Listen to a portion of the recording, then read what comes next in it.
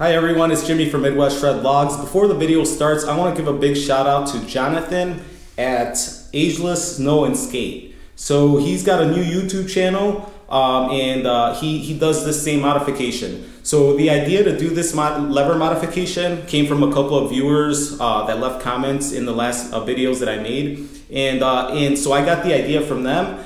But I did do a search to see if anybody had done this video, and Jonathan had done this video about 2 weeks ago. And again, his YouTube channel is called Ageless Snow and Skate. So do me a favor, if you're watching this video, make sure that you go watch his video too. I'm gonna link it in the description.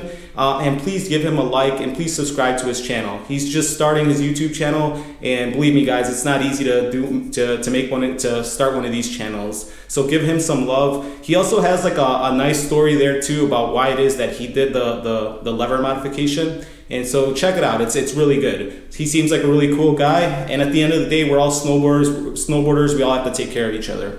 I'm also gonna put a link in the description for the thread locker that I used. So I'll put two links, one for Loctite and one for Permatex. Just make sure when you buy it, get the blue kind. The one that I used, I got it at my local automotive store, and it's a Permatex. It cost me about $2.50. If I were you, I would get the one that's like $5 or $6 because it brings extra. The one that I bought is perfect for 4 screws, but if you accidentally drip too much out, you're not gonna have enough for all 4 screws. But you know, if you guys want to err on the side of safety, which is good, make sure that you put that on the screws when you reinstall them, and you're gonna be good to go. All right, thanks guys, enjoy the video. Hey, what's up everyone? It's Jimmy from Midwest Shred Vlogs. Thanks for tuning into my channel. Today I'm going to be doing a tutorial with these Burton Step On bindings. So what I'm going to be doing is I'm going to be moving this release lever from the outside to the inside.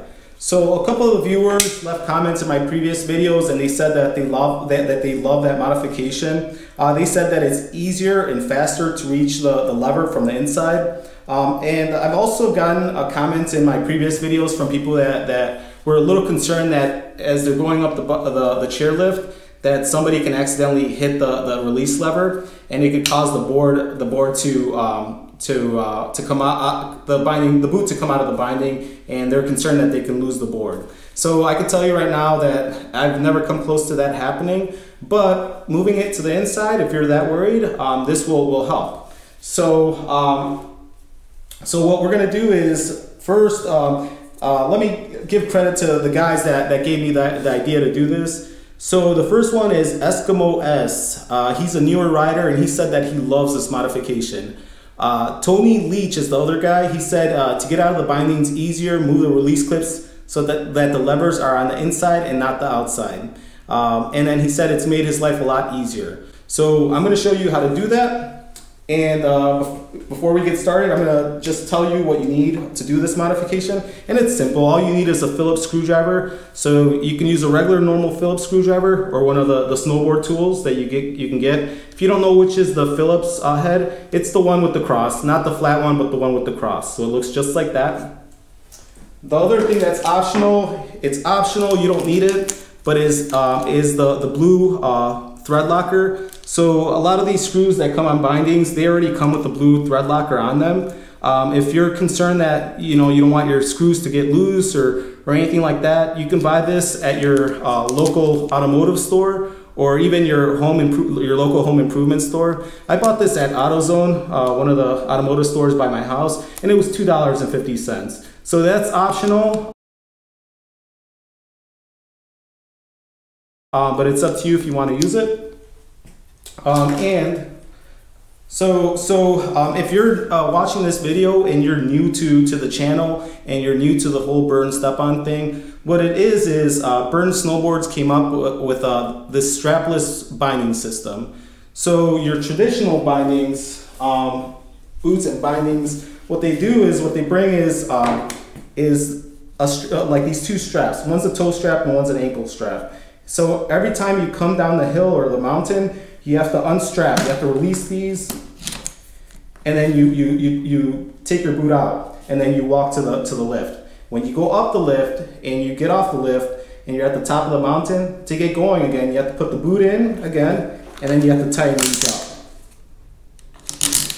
So you have to ratchet those and get them tight. So a strap system, it works awesome. I love straps still to this day, but I'm trying out this new Burton Step On thing, and man, I love it. I was a doubter in the beginning, and now Burton definitely proved me wrong. So these things work really good. They're awesome to carve with, and they're very convenient, very fast to use. So we've been making videos about these step-ons, and we've kind of built a little community where we answer all these questions that people have, and it's been a lot of fun. So I'm going to show you guys how to do this modification, and I'm just going to show you the people that don't know how these work, just how it works really quick before we get started. So on the Burton Step On binding, there's no straps, and the boot has a rear cleat and these two cleats in the front. So all you do when you get to the top of the hill, you just slide the rear cleat in, one click there, another click in the back. Now these two have to go in, one there, and then press this one down, and it's that simple. You're locked in. So it's very secure, works really awesome. When you're done, when you go to the bottom of the hill and you need to get out, all you do is you pull this lever up, and then you bring your boot out, and then you're out. It's that simple. So it works really awesome, especially here in the Midwest where we have really short runs. We're just in and out all the time. Works really good, and I use it in the park, and I use it to just all over the mountain and all over our hills, and it works really awesome. So instead of reaching to the outside to get it, now you're gonna reach on the inside. So I'm gonna show you how that works. So if you already have your step-on bindings installed on your board, you don't have to remove them. For the purpose of this video, I did remove one binding. That way I can show you which screws you have to remove. So all we're doing is we're gonna remove this screw here, this big screw out here, and this inside screw right here. And all you do is you have two screws and two nuts on the inside. You just have to loosen those, and then we're gonna release this high back. So let's do that.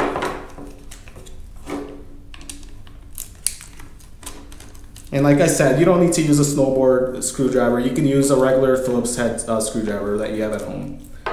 So we'll release this one.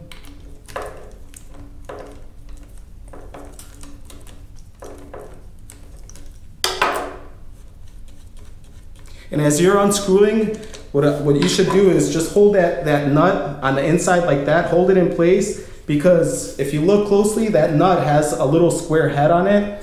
And if you're not holding it while you're unscrewing, that nut will start spinning from the inside. So just hold it from the inside, put a finger there, hold it in like that as you're unscrewing, and it's gonna loosen very, very easily. When you wanna get it out, all you have to do is kind of just tilt it and let that little nut drop. So there it is, and that's what it looks like. So that's one side, let's do the other side.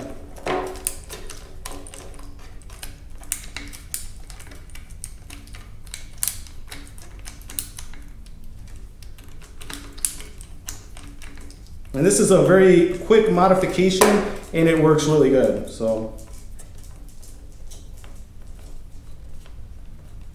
okay, so the next screw is out. Let's drop this little nut to the bottom. And there it is. So we have two. Now this once you release, you get rid of those two screws, this thing just comes out like that. The only thing holding this, there's two pieces here. What we want to do is we want to release this bottom piece from this top piece, and we're going to just move this piece to the other side, to the other binding. This is just held in place. There's a little stud right here in this little top hole, and there's one on this side. All you do is kind of just squeeze this in a little bit, squeeze it in a little bit, release one side, and then the other side will just come out. And that's that little stud that goes in that little hole. So we're gonna keep this right side high back on this side, and we're gonna move this right side mechanism to that side there. All right, so I'm gonna release this one here.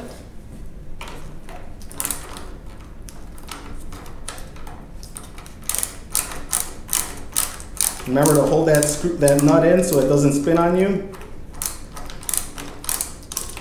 Ooh.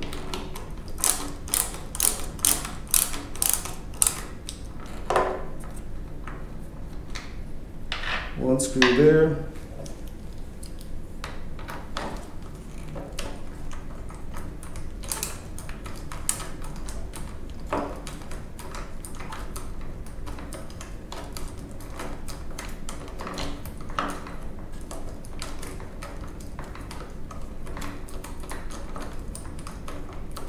We're almost there. All right, make sure you don't lose those nuts. All right, so we got that one there. I'll pick up this nut here, put it here. And then we're gonna grab this one from the inside so we don't drop that one. And then now that high back comes out. So just like that other side, all you do is squeeze this a little bit so you can get that stud loose there. And then now this will come out. So we're gonna keep this left side binding on this side, and then we're gonna move this mechanism to the right side. And that's how we're gonna do it. That's how it's gonna stay in the inside now. So, you know, when I first heard about this, I thought, hey, maybe this isn't gonna line up, but it does, it does. So all you wanna do now is you wanna get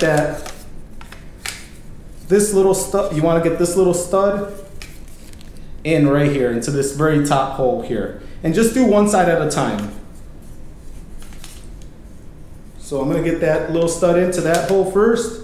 We're in there. Now this outer piece, just squeeze it in a little bit and get it lined up, and now it's in. So it's that simple, and it's perfectly lined up, and that's how it works. So now we're gonna just do the opposite. We're gonna install the screws on this side, and that's it. So we have to do both sides. All right, and if you're gonna use Loctite, the thread locker, just put it on the screws, and you can see that that burn comes with it already. Like they put it on before they install them for you.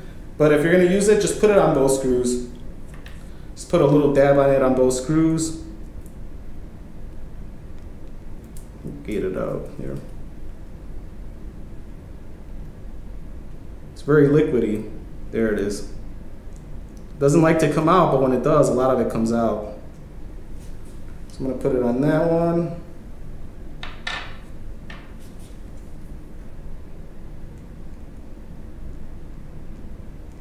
All right, there's that one. And don't let it get on your board because it's a little, it's not too bad, but it can get a little sticky or hard. So, all right, so we're gonna do the opposite. Let's install this one here. Let's put the nut on the inside first, match it up to the hole, and start putting the first screw in. When you're tightening stuff, try to put stuff, get it started first, and then get the other one started. Don't tighten just one side all the way. When you tighten stuff, you want to do things kind of even. So if that nut you're putting it in and it's not lining up, just look on the outside and kind of match it up to the hole. There it is. Now put this screw in.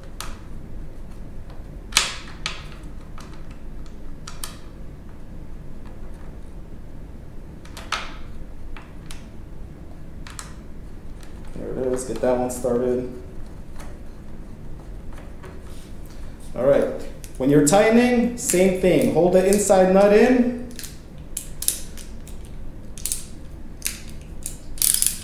Hold that inside nut so that it doesn't spin on you, and then start tightening that screw.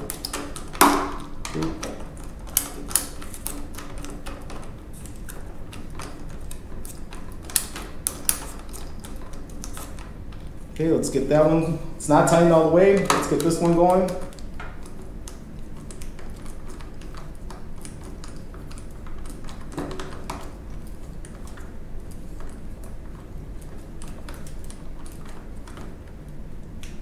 All right, get that one a little tight.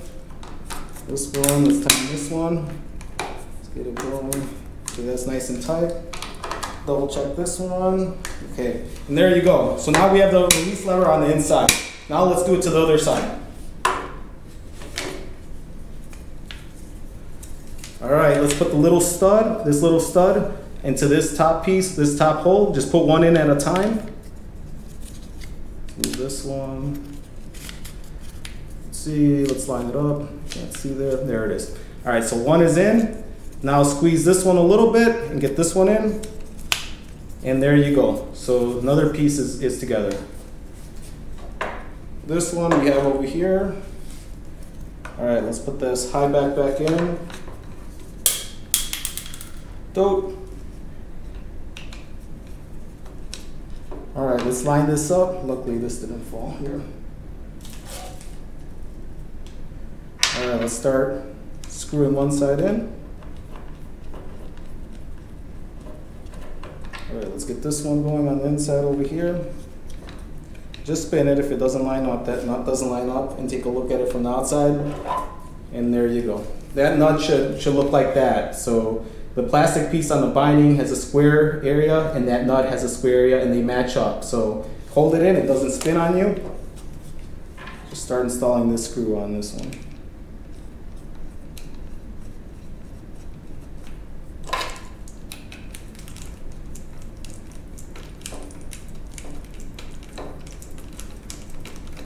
Don't tighten it all the way.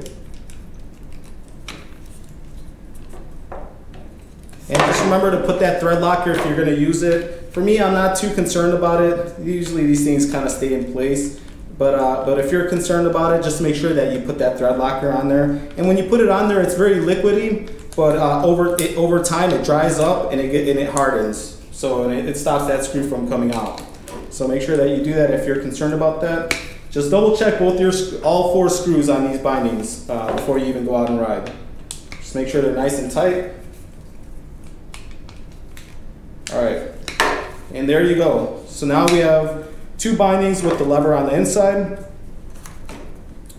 And that's what the viewers are saying. That's what people are saying, that it's just easier for them to release it. It's easier and faster. So let's try it out. All right, so rear cleat's gonna go in first. 1 click, 2 clicks. All right, let's get the cleats in. 1 in, then let's get this one in. There you go. And so that's nice. It's nice and snug in there. It fits perfectly. Now let's see if the release lever works. There we go. Stays up. And there you go, guys. It works perfect. So it's a very fast modification. As you can see, I didn't pause the video at all. I didn't pause the recording at all. I just did it straightforward for you guys. I hope this mod, if you guys, I hope you guys, some of you guys give it a try. If you think it's gonna make your life a lot easier. And thanks for watching, guys. If you have any questions about this modification, just leave it in the comments. If you have any questions about the step-ons, also leave them in the comments, and I'll do my best to answer them. There's also other viewers that will help answer the questions too. We have a lot of knowledgeable people on the leaving comments too. So it's becoming a cool community. If you like this video, please give me a like and please share it with other people. I have about 700 subscribers. I'm trying to reach that 1,000 mark. And I'm not doing it for the money. The only reward I get from this is to help you guys and just to get these out there for more people to try out, because they're a blast to ride. I love, like I said, I love strap bindings, man, but I love these things. These things are cool. So thank you so much for watching. I'll see you on the next video. Thank you guys. Bye-bye.